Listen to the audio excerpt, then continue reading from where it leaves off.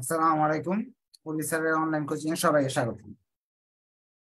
আজ আমরা advanced accounting 1 বইয়ের চ্যাপ্টার 2 এর প্রথম ক্লাস করব। আমরা এখানে একটা জরিপ দেখতে পারতেছি বিভিন্ন সালে 2014 থেকে 2020 সাল পর্যন্ত কোন কোন অধ্যায় থেকে কত নম্বরের প্রশ্ন হয়েছে। এখানে দেখতেছি আমরা চ্যাপ্টার 1 থেকে প্রতি বছরই হয়, কিন্তু 2021 সালেরটা এখন ঠিক করা হয়নি। এখানে 21 সালেরটা হওয়ার কথা ছিল, 21 সালের এটা আপডেট করা হয়নি।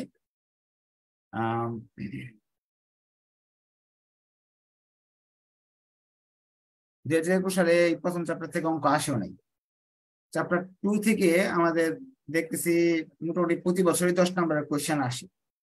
চ্যাপ্টার 2টা আপনাদের পরিচিত একটা চ্যাপ্টার, ফিনান্সিয়াল স্টেটমেন্ট। যারা কমার্স থেকে পড়ে আসছেন বা বিজনেস স্টাডি থেকে পড়ে আসছেন, তারা ছোট ক্লাস থেকে ফিনান্সিয়াল স্টেটমেন্ট করে আসতেছেন। অর্থাৎ আপনার আয় ব্যয় হিসাব, ব্যালেন্স শিট বা আর্থিক অবস্থার বিবরণী, এগুলো। এখন এই ফিনান্সিয়াল স্টেটমেন্ট আগে যেগুলো করছিলাম আমরা এক মালিকানা এবং ফার্স্ট ইয়ার সেকেন্ড ইয়ার করে আসছি, এখন থার্ড ইয়ারে এটা কোম্পানি ফিনান্সিয়াল স্টেটমেন্ট। সাধারণ ফিনান্সিয়াল স্টেটমেন্ট আর কোম্পানির ফিনান্সিয়াল স্টেটমেন্ট আছে কিছু তথ্য আছে, তফাৎ আছে, সেটা আমরা আজকে ক্লাস থেকে কিছুটা শিখবো। প্রবলেম 1, এই ক্লাসগুলো করার জন্য আপনাকে ফিনান্সিয়াল স্টেটমেন্টের একটা শীট আছে নিয়মে, সেই শীটটা আপনার থাকতে হবে, তাহলে আপনি অঙ্কটা বুঝবেন। যেমন এখানে শীটটা আমি দেখি নিচে আছে, দেখাইতেছি আপনাদের।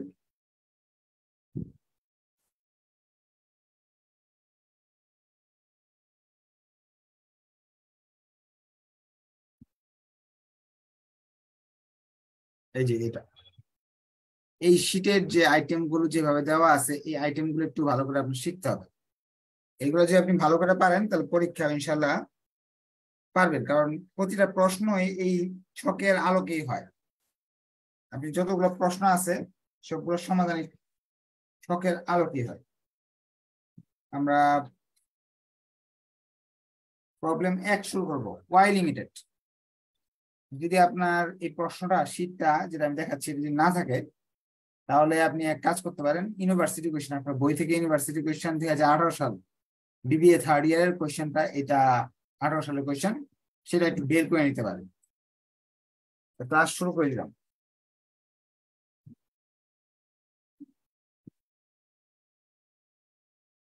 ফিনান্সিয়াল স্টেটমেন্ট করার জন্য এরকম একটা ছক করে নিতে হবে।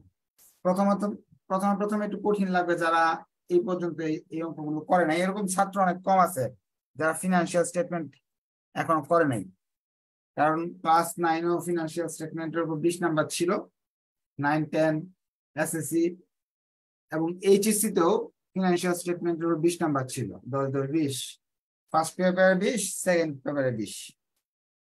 ফার্স্ট ইয়ার যে আমরা বিবিএ তে ফার্স্ট ইয়ার পড়লাম, সেই বিবিএ ফার্স্ট ইয়ারও ফিনান্সিয়াল স্টেটমেন্টের উপর আপনার 10 নাম্বার ছিল, সেকেন্ড ইয়ারও ছিল।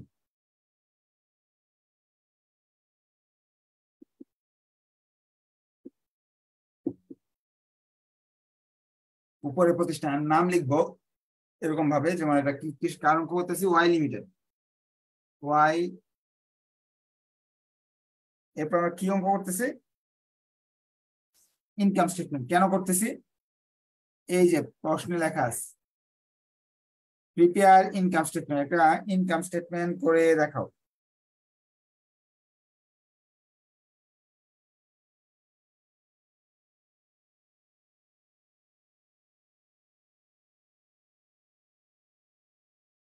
আমরা তাহলে এখানে ইনকাম স্টেটমেন্ট লিখব, এই যাবে।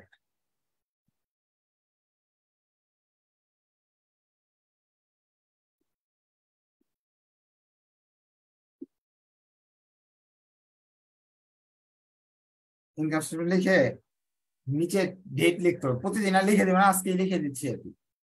এরকম লিখবেন, for the year ended 31st December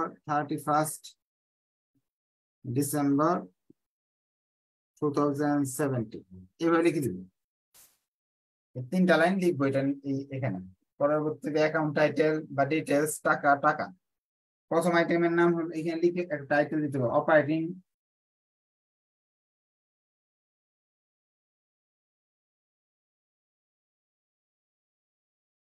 operating revenue,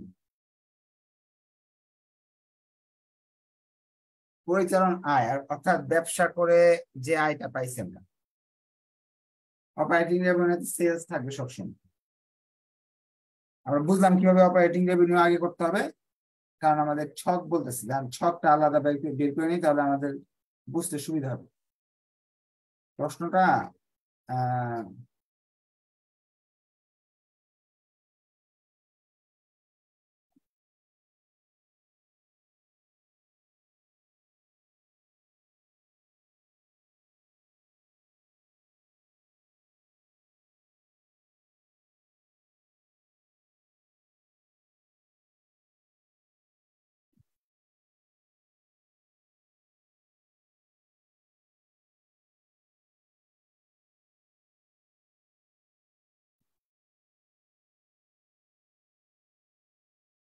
যে কেন করলাম এভাবে, এখানে লেখা আছে উপরে তিনটা কথা লিখতে হয়, লেখার পরে সেলস রেভিনিউ বা অপারেটিং রেভিনিউ লিখতে হবে, এরপরে সেলস লিখতে হবে, সেখান থেকে সেলস রিটার্ন অথবা ডিসকাউন্ট থাকলে বাদ দিতে হবে, বা ধারে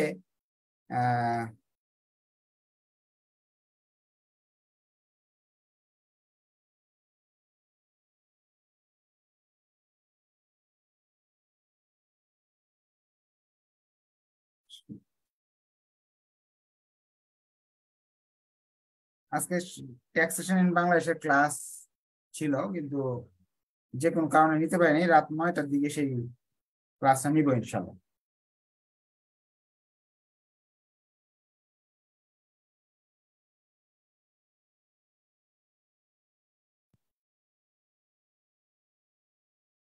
একটু মেসেজটা দিয়ে দিই, আজকে ক্লাস এমনি দেরি হয়ে গেছে, শুরু করতে। এখন সেলসটা কোথায় আছে? সেলসটা আমার এই জায়গায় আছে। প্রশ্নের সেলসটা আমি খুঁজে বের করবো, এই সেলস রেভিনিউ 1,30,000 টাকা আছে, খুঁজে বের করবো। এই জায়গায় লিখবো 1,30,000 টাকার দুইটা করবো, এই জায়গায় লিখবো, এই ভিতরে লিখবো না। ভিতরে লেখা যাবে যদি সেলস এর সাথে রিটার্ন এবং ডিসকাউন্ট এরকম কোনো আইটেম দেওয়া থাকে। যদি না দেওয়া থাকে তাহলে এখানে লেখার দরকার নেই।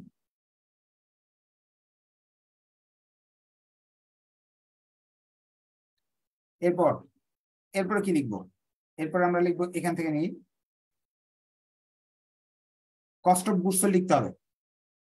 যদি প্রশ্নে কস্ট অফ গুডস দেওয়া থাকে সেটা লিখে ফেলতে হবে, আর দেওয়া না থাকলে এটা বের করার জন্য এই আইটেম গুলো প্রশ্ন থেকে খুঁজে নিতে হবে। এই এখানে যে আইটেম গুলো দেখাচ্ছি, কিন্তু আমরা যে অঙ্কটা করতেছি সেই অঙ্কে কস্ট অফ গুডস দেওয়া আছে, সরাসরি দেওয়া আছে যে কস্ট অফ গুডস সোল্ড 70,000 টাকা দেওয়া আছে। এই অঙ্কটার সঙ্গে সঙ্গে আমরা প্রশ্নের সঙ্গে সঙ্গে এই জায়গায় আমাকে কিছু সমন্বয় দেওয়া থাকে, 4টা সমন্বয় দেওয়া আছে, এই সমন্বয় গুলো আমি পড়ে নিব, তাহলে আমার অঙ্ক করতে সুবিধা হবে। এই যে কস্ট অফ গুডস সোল্ড, বিক্রিত পণ্যের ব্যয় 70,000 টাকা, অর্থাৎ যে মাল বিক্রি করছে 1,30,000 টাকার মাল বিক্রি করছে, এগুলা কিনে আনতে 70,000 খরচ করছে। এই 70,000 টাকার মাঝে এখানে সমন্বয় কিছু লেখা লিখে দিছি, বলেছে an inventory account show 29,000 of inventory actual on hand। এখানে বলতেছে আমরা গুনে দেখছি, আমাদের দোকানে গুনছি, গুনে মালগুলা দেখছি 29,000 টাকা মাল আমার হাতে আছে। আর আমার উপরে লেখা আছে, খাতা কলমে লেখা আমার 30,000 টাকার মাল আছে। বিষয়টা বুঝে নেন, আমার খাতা কলমে লেখা আমার দোকানে 30,000 টাকার মাল আছে, কিন্তু ইয়েতে লেখা, সমন্বয় লেখা আপনার দোকানে 29,000 টাকার মাল আছে। এরকম যদি থাকে সেক্ষেত্রে 1000 টাকার মাল পাচ্ছেন না খুঁজে, বাস্তবে দোকানে 29,000 আছে কিন্তু লিখা ছিল 30,000। 1000 যে পাচ্ছেন না, এই 1000 টাকার মাল কি হয়েছে, হারিয়ে গেছে বা চুরি হয়েছে বা নষ্ট হয়ে গেছে। হারাইলে বা চুরি হলে বা নষ্ট হলে কি করতে হবে, খরচ বেড়ে যাবে। এখানে যে কস্ট অফ গুডস সোল্ড বাদ দিব,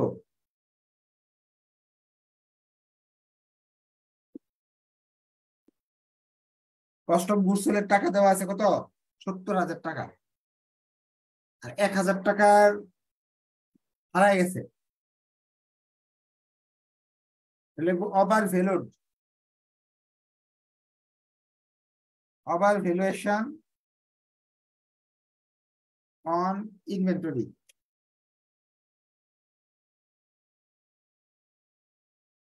30,000 টাকা থাকার কথা, আছে 29,000। 1000 টাকা আমার ক্ষতি হয়েছে না, খরচ বেড়ে গেছে। খরচ ছিল আগে 70 আর এখন হয়েছে 71, 1000 বেড়ে গেছে। আমি জিনিসটা আরেকটু বুঝাই দিচ্ছি আপনাদের বোঝার সুবিধার্থে। আপনি দোকানে 70,000 টাকার মাল কিনছেন, 1000 টাকার মাল এখন নাই হয়ে গেছে, তাহলে 1000 টাকা আপনার আগে যতটুকু খরচ হয়েছিল এর চেয়ে 1000 টাকা বাইরে বেশি খরচ হলো, টোটাল হয়ে গেল 71,000।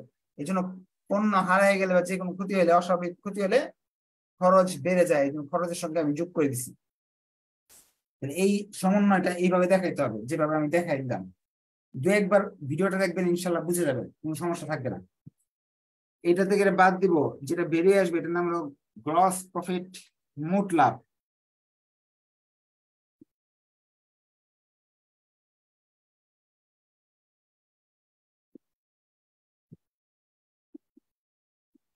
মোট লাভ অর্থাৎ 71,000 টাকা মাল কিনতে বা বানাতে খরচ পড়ছে, সেটা বিক্রি করছেন 1,30,000, আপনার হাতে আছে 59,000 টাকা, এটা আপনার লাভ। এই লাভটা থেকে তো আপনার দোকানের কর্মচারী, দোকান ভাড়া, বিভিন্ন খরচ দিতে হবে। এটা হলো অপারেটিং এক্সপেন্স। অপারেটিং এক্সপেন্স বলতে বোঝায় পরিচালন খরচ, ব্যবসা বা দোকানটাকে যে চালানোর জন্য যে খরচটা করা হয় সেটাকে অপারেটিং এক্সপেন্স বলা হয়। এটা দুই ধরনের হয়, একটা হলো ব্যবসার দোকানের খরচ, একটা অফিসের খরচ। এটা আলাদা আলাদা দেখানো যায়, এই যে এইভাবে আলাদা আলাদা দেখানো যায়।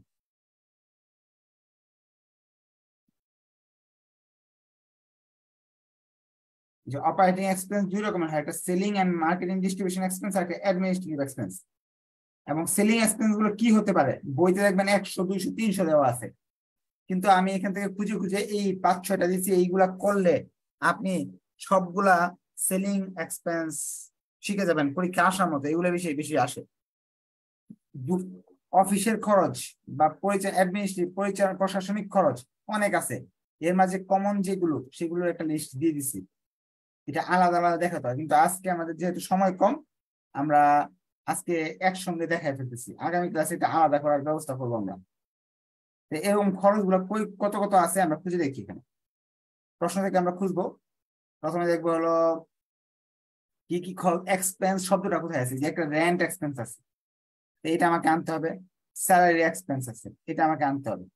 এছাড়া এক্সপেন্স বলতে এখানে কোনো কিছু নাই, এই দুইটা জিনিসই আছে, রেন্ট এবং স্যালারি। রেন্ট হচ্ছে হলো বাড়ি ভাড়া, স্যালারি হচ্ছে হলো আপনার বেতন। এই সম্বন্ধে সমন্বয় লেখা থাকতে পারে, যেমন এখানে দেখেন 2 months স্যালারি আনপেইড, 2 মাসের বেতন দেওয়া হয়নি। কিভাবে করবো অঙ্কটা আমি দেখাই। এবার লিখবো স্যালারি, স্যালারি লিখে টাকাটা লিখবো এখানে 10,000, এখানে ভিতরে বলতেছে 2 মাসের salary unpaid, due, due unpaid মানে কি, বকেয়া। এখন 12 মাসে 1 বছর হয়, 2 মাসের দেন নাই, তো দিচ্ছেন কয় মাসের, 10 মাসের বেতন দিছেন। 10 মাসের কয় টাকা বেতন দিলেন, 10,000 টাকা। বাকি থাকলো কয় টাকা, 10 মাসে যদি 10,000 টাকা দিয়ে থাকেন, 1 মাসে হলো 1,000 টাকা দেওয়ার কথা, 2 মাস আপনি দেন নাই, 2,000 টাকার বেতন বকেয়া আছে। আমরা ছোট ক্লাসে শিখছি বকেয়া থাকলে যোগ করতে হয়, অগ্রিম থাকলে বিয়োগ করতে হয়। যেহেতু বকেয়া আছে এই জন্য আমাদের যোগ করতে হলো, বকেয়া থাকলে যোগ করতে হয়, অগ্রিম থাকলে বিয়োগ করতে হয়। এটা গেল স্যালারি। রেন্ট নিয়ে এমন কিছু বলে নাই, আমরা বেঁচে গেছি, রেন্টের টাকা সরাসরি লিখে দিব এখানে।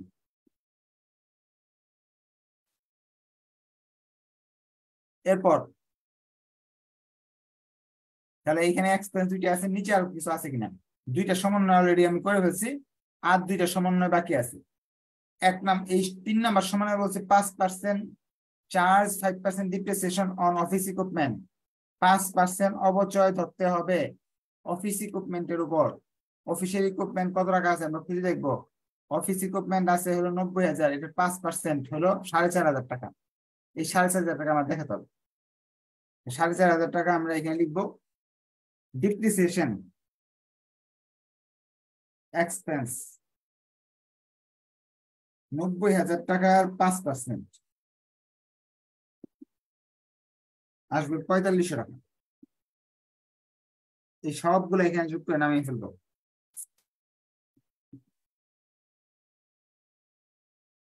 এই টাকা থেকে এই টাকা বাদ দিব, বাদ দিলে যেটা থাকে 31,500। যে টাকা থাকলো এটার নাম হলো ইনকাম ফ্রম অপারেশন। অর্থাৎ অপারেশন বলতে আপনাকে অপারেটিং কাজকর্ম যা আছে সেইগুলা খরচ করার পর আপনার হাতে 31,500 টাকা লাভ আছে, এটা নাম হলো ইনকাম ফ্রম অপারেশন। এখন এটার পরে আরো দুইটা স্টেপ আছে। কি কি স্টেপ আছে দেখি আমরা সূত্রের নিয়মে। দেখেন আমরা এই পর্যন্ত আসছি, অপারেটিং ইনকাম বা ইনকাম ফ্রম অপারেশন পর্যন্ত আসছি। এরপর দুইটা আইটেম আসবে, একটার নাম হলো অপারেটিং ইনকাম, নন অপারেটিং বা আদার ইনকাম, অর্থাৎ বিনিয়োগের সুদ বা কমিশন যদি থাকে সেটাকে আনতে হবে। অর্থাৎ ব্যবসার বাহিরে কোনো লাভ আছে কিনা সেটাকে আনতে হবে। নন অপারেটিং আদার এক্সপেন্স, ব্যবসার বাইরে কোনো খরচ আছে কিনা, যেমন সুদ, এইগুলো যদি থাকে এই আইটেম দুইটা একটা যোগ হবে একটা বিয়োগ হবে। বিনিয়োগের সুদ যোগ আর ঋণের সুদ বিয়োগ। আমরা দেখবো প্রশ্নে আছে কিনা এরকম জিনিস। প্রশ্নে সাধারণত থাকে। অপারেটিং ইনকামটা আমি এখানে লিখে নিতেছি, হ্যাঁ এই জিনিসটা যে জায়গা নেই আমি এই পাশে লিখতেছি। যদি কোনো ব্যবসার বাইরের লাভ, আমি তো দোকান দিছি কেন সুদ খাওয়ার জন্য না, জিনিসপত্র আনবো আইনে বিক্রি করব লাভ করব, এটাই আমার কাজ, এটা হলো ব্যবসা থেকে আয়। ব্যবসার বাইরে মানুষের অনেক লাভ হয়, যেমন ধরেন টাকা আছে আপনার দোকানে 5 লাখ টাকা বাড়তি আছে, এটা ফেলে না রেখে ব্যাংকে রেখে দিলেন, প্রতি বছর সুদ পাইলেন ওখান থেকে, এরকম হতে পারে। এরকম যদি কাজ হয় সেই কাজটা বিনিয়োগ বলা হয় এটাকে। বিনিয়োগের সুদ যদি হয় সেটাকে আপনাকে কি করতে হবে, বিনিয়োগের সুদটা যোগ করতে হবে। এই অঙ্কে বিনিয়োগের সুদ বলতে কিছু নাই। আমরা যাই দেখি প্রশ্নে যাই, বিনিয়োগ বলতে কিছু নাই, বিনিয়োগের সুদও কিছু নাই এখানে। একটা আছে ঋণ, মর্গেজ, যে এই শব্দটার অর্থ হলো মর্গেজ। মর্গেজ মানে বন্ধক, বন্ধকি ঋণ 10%, অর্থাৎ জিনিসপত্র বন্ধক রেখে 20,000 টাকা নিছেন, ওই 20,000 টাকার 10% আপনার সুদ দিতে হবে, তার মানে 2,000 টাকা সুদ দিতে হবে। তাহলে এইটা কিন্তু এখানে বলা নাই, একটা ইঙ্গিত দেওয়া আছে 10%, এটাই বুঝে নিতে হবে 10% সুদ দিতে হবে আপনাকে, কিছু বলা না থাকলেও। সেই হিসাবে ঋণের সুদ আপনাকে দিতে হচ্ছে, এটা ব্যবসার বাইরের খরচ। আদার বা নন অপারেটিং এক্সপেন্স, ইন্টারেস্ট। আপনি কয় টাকা ঋণ নিছেন, 20,000 টাকা ঋণ নিছেন, 20,000 টাকার 10% আপনাকে সুদ দিতে হবে, সেই হিসাবে 2,000 টাকা আসে। আর যেটা থাকলো 29,500। এক মালিকানা ব্যবসার ক্ষেত্রে এখানে আমাদের অঙ্ক শেষ ছিল, এখানে নেট ইনকাম লিখতাম, কিন্তু কোম্পানির ক্ষেত্রে এখানে শেষ হবে না, নেট অপারেটিং বিফোর ট্যাক্স লিখতে হবে। অর্থাৎ সরকারকে ট্যাক্স দেওয়ার পূর্বে আয়, কোম্পানিকে ট্যাক্স দিতেই হবে আপনাকে। ট্যাক্সের বিষয় প্রশ্নে বলা থাকে, ট্যাক্সের বিষয় বলতেছে 4 নাম্বার সমন্বয়, make provision for income tax 30% on net income before tax. যে টাকা লাভ হবে সেই টাকার উপর 30% ট্যাক্স দিতে হবে সরকারকে। লাভ হয়েছে আমার কত, 29,500, এই টাকার উপর ট্যাক্স দিতে হবে সরকারকে। ট্যাক্স আমি যদি দেই তাহলে আসতেছে 8,850 টাকা। ট্যাক্স দিলে সরকারকে পরবর্তীতে আপনার হাতের যে টাকাটা থাকবে ওই টাকার নাম হলো নেট ইনকাম। আচ্ছা, এই অঙ্কগুলো মিলানোর জন্য আপনার প্রথম যে কাজগুলো, 1 নাম্বার কাজ, এই যে নিয়মের শীটটা, এই শীটটা মুখস্থ না, বারবার দেখে দেখে বই থেকে অঙ্ক করবেন দেখে দেখে, আর এই নিয়মের শীটটা সামনে রেখে দিবেন, নিয়ে অঙ্কগুলা করবেন, 100% অঙ্কটা মিলবে। এবং একটা শর্টকাট টেকনিক আমি নেক্সট ক্লাসে শিখাবো ইনশাল্লাহ। টেকনিকটা হলো এই যে রেওয়া মিল বা এটাকে ট্রায়াল ব্যালেন্স বলে, এই আইটেম গুলো একবার করে যায় আর এই আইটেম গুলো 2বার করে যায়, হয়তো 3 নাম্বার ক্লাসে নিয়মটা শিখাতে পারবো। এবং কিভাবে এটা প্রয়োগ করবো, প্রয়োগ করে 100% একটা অঙ্ক মিলাবো আর কি, আপনার ফিনান্সিয়াল স্টেটমেন্ট পরীক্ষা মিলবেই, সেই কৌশলগুলো নেক্সট ক্লাসগুলো শিখাবো। আজকে এমনি দেরি হয়ে গেছে, ক্লাসটা দেরি করে শুরু হয়েছে। আজকে আর কোয়েশ্চেন নিচ্ছি না, যেহেতু প্রথম ক্লাস। আপনারা একটু কষ্ট করে ভিডিওটা দেখবেন, প্রশ্ন থাকলে নেক্সট ক্লাসে এটা নিয়ে কোয়েশ্চেন নিবো। 1 নাম্বার কথা। আরেক নাম্বার কথা একটা বলে রাখি, আপনার এমন হতে পারে আজকে আপনাদের নতুন ভর্তি হয়েছেন, আজকে ফিনান্সিয়াল স্টেটমেন্ট থেকে শুরু করছেন, আপনি 3rd ইয়ারে ফার্স্ট ক্লাস করতেছেন, ফিনান্সিয়াল স্টেটমেন্ট কি চ্যাপ্টার 2 এর এটা করতেছেন। আপনি ভাবতে পারেন স্যার এটা না করে এটা করতে পারছেন, আপনি চক্র আঁকে এখানে পড়ানো হয়, যেমন এটার পরে আসবে এটা 2 পরে 3 4 5 6 7 আবার একে আসবে।